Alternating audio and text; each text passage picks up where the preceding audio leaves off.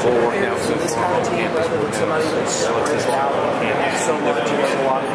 First and foremost, I want to give thanks to my Lord and Savior Jesus Christ. Secondly, to answer questions, yeah, I mean, on campus we pretty much put in everything we needed to put in, and now get to the bowl side and we're just polishing and getting ready to play ball. They got some great skill players. Noticeable difference though, just the routine, just the overall richness. No, we do what we do. I mean, we pretty much got a normal week, just as if it was game week. We got here on, Tuesday, that was our Monday practice, and we just did on so forth. So like Sunday will be like our Friday, and then Monday will be our Saturday. So it's pretty much just back in routine. What's your take on Mettenberger, how you prepare for him, and what you have to be looking for key-wise to kind of keep him from having a big game?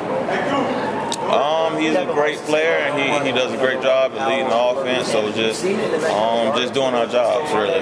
That's just pretty much it. Just doing what we can do and control what we control. You have to respect his arm strength as far as the deep ball. Yeah, he's a great thrower in the pass, so we got to definitely key on that. Yeah.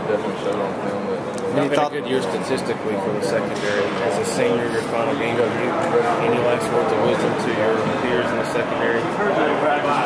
Just play together, man. I love those guys. Just play together and we'll get the job done. The things that you wanted to accomplish this year? Just more technical things. We were back getting back from the injury. Right, yeah. God bless me to have a pretty good season, this year, and I'm thankful for it. Yeah, I accomplished some of my goals, not all of them, but blessed.